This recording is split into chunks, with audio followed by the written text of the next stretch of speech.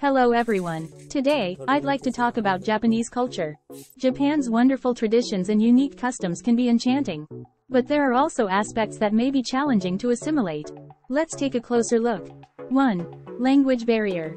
Japanese is a highly complex language, with distinct features that set it apart from others. For example, the use of honorifics and the extensive use of kanji characters can be daunting for foreigners. Learning Japanese can be a significant challenge, and it may take time to communicate smoothly in daily life and work. Additionally, understanding regional dialects or dialect-specific expressions can be difficult.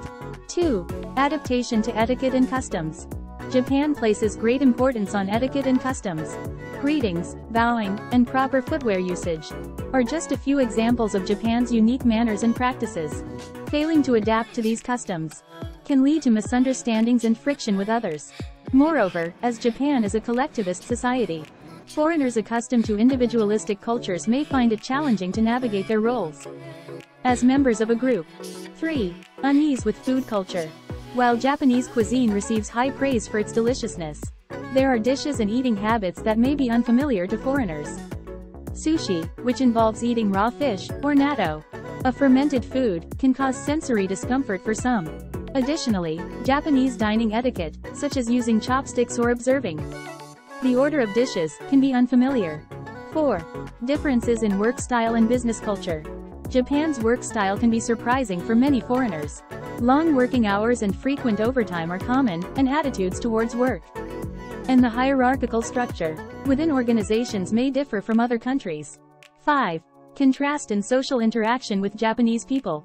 Japanese individuals generally tend to be reserved and introverted. This contrast may perplex foreigners who prefer more direct communication. In business settings, foreigners may find it challenging to establish clear communication with Japanese counterparts, who may not overtly express their opinions or emotions. These characteristics represent potential challenges that foreigners may face when trying to adapt to Japanese culture. Japan's culture is rich and diverse, and foreigners can enhance their experience by understanding and respecting it. It is crucial to value mutual understanding and communication while enjoying cross-cultural interactions. So, how was it? I've discussed the characteristics of foreigners who find it difficult to adapt to Japanese culture.